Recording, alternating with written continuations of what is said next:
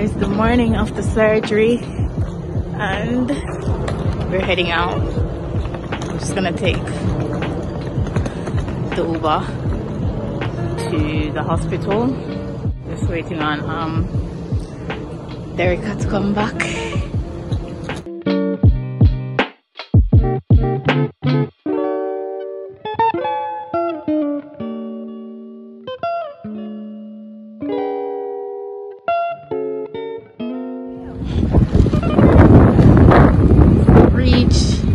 Guys, let me call my dad to see if he's awake. You think he's sleeping? Probably he's awake. He went early. Yeah, he's probably anxious as well. Going to him first? He doesn't know what to see.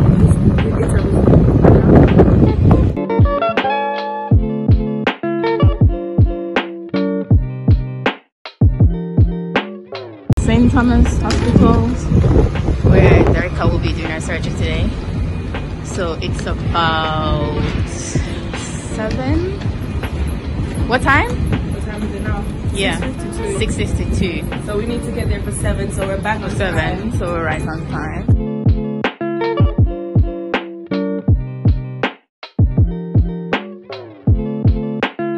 What does he say? No, that's like it's that a gift of life. Gift of life. So you tell them what for right? Some of them interview me and then I'm tell them a story and then them script it and then them send it to me and then we'll kind of go back and forth to edit the vlog. Yeah. Not the vlog. Edit the vlog. To edit the article. So if some of you don't know, Derricka did a article for NHS organ donor. So you can check it out on Instagram. You can see the story to see. Their at is at NHS organ donor. So I just gave them a quick summary of my journey from last year, January. So that's January 2018, as to how I came to the decision of giving my dad a kidney. Yeah, so if you want like a backstory, then you can just follow their page. Follow it, read it, get inspired, be inspired, share. Where are we going? Listen, I'll pass it. We pause where we're going because we're chatting. So yeah. This is my old apartment around the corner. So Derricka work here as well. So used to be upgraded. She upgraded. Bye guys. No pun intended. So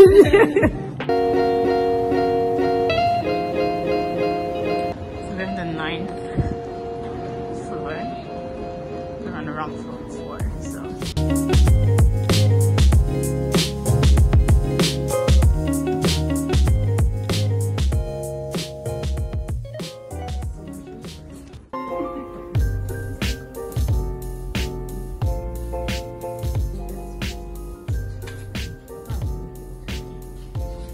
What's your height, more or less?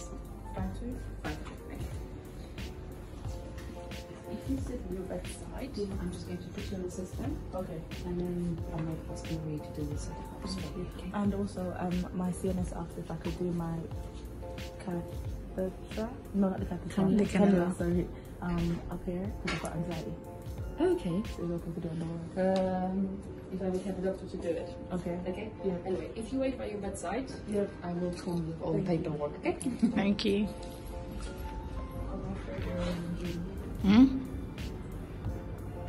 This is where Derricka is staying. In the ward. It's quite spacious. Very big, very comfortable.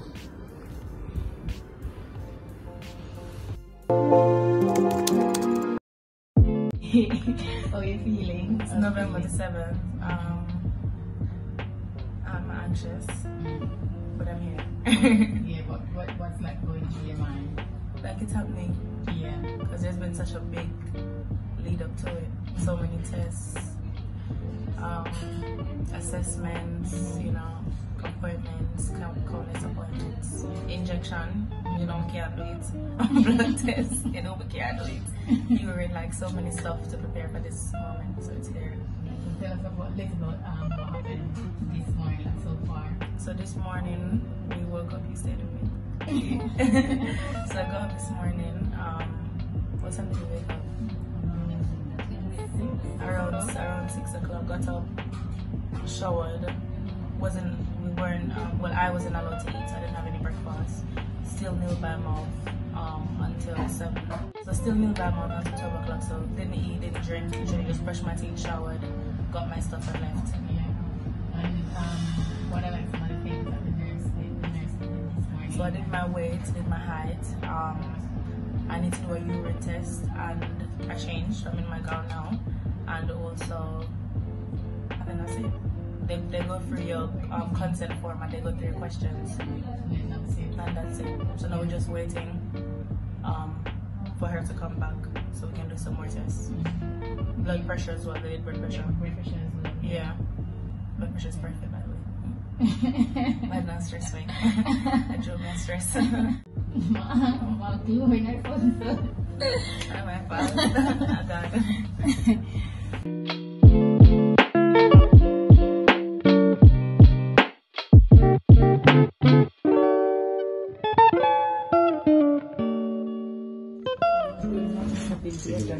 see you later. So they're gonna do her cannula because she has quite a bit of anxiety, so she's gonna do the cannula here, and they brought the stuff to do everything. She's just gone to see her friend. So she'll be back in a sec to do the cannula.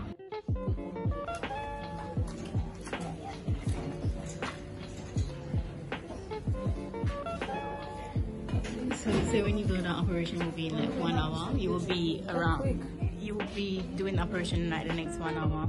So you'll be back around 3 o'clock.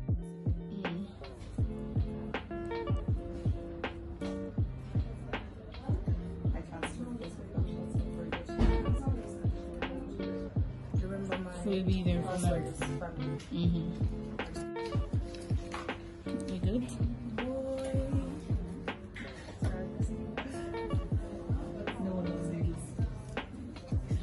Just don't look on the needle.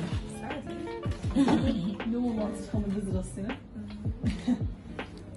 Just look this side there, Carl. So the markers, this is where they're gonna take the Kidney, left side. over the left.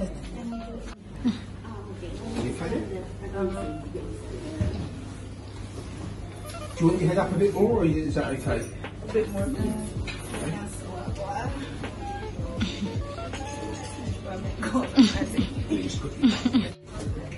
Right, you have it as high as you want, just let me know when you're comfortable, okay?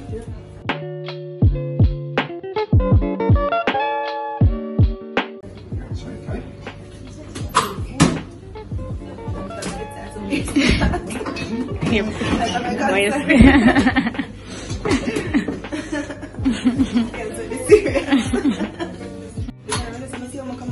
Yeah, I'm gonna be here, there, Carl. Here we go.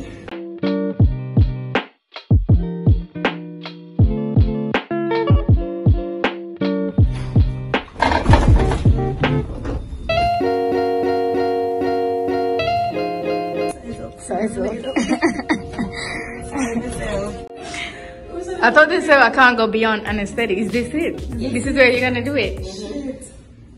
It's now 2:33. So they're gonna be out of the hospital at 3 o'clock. And I'm heading back there just so I can be there when she's out. So we'll see how every girl is doing. And we'll catch up back with you guys. Quick update, I'm still waiting. So half an hour later, and this is the longest half an hour in my life. But I'm still waiting. I asked them just now what's happening, but they said that they're waiting on the nurse and they're playing with the lights. So sorry about that. Waiting on the nurse to bring Derek up, so I'm waiting on the nurse as well.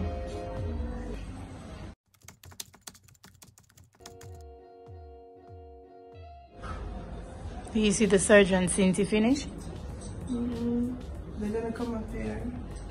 Okay. It's probably just for you to rest and try to be still enough to go back on the ward. Well, my heart rate was just increasing. That's why it took so long. Instead of 3, heart rate was just going up. This is not right. So they said cause it, did they tell you? They called the anesthetic. Mm-hmm. And she was like, don't give me any more fluids. Okay. My eyes were puffy. Mm-hmm. And my face puffy, but I was like, it's because my friend made me cry. And she was leaving. It was like I came in puffy. I'm like, girl, my friend did it. So like period cramps. Throat burning. And then I was dizzy. So like everything was just spacey, like spacious, like I can't even explain it. So you feel dizzy now? No, I was just drowsy. I felt drowsy then as well, but it was just so many different weird feelings. It's just like shit. That was my mood shit. So when you just wake up, do you feel better than now? Yeah. No. But they gave you strong painkillers, so then the pain like just stopped. And then when it came again, they gave you another dose. Okay. Whereas now it's a low dosage, so I still got that pain running in the background. Okay. But you have the thing to just press when you Press it, yeah. But even then, you still feel it. Please.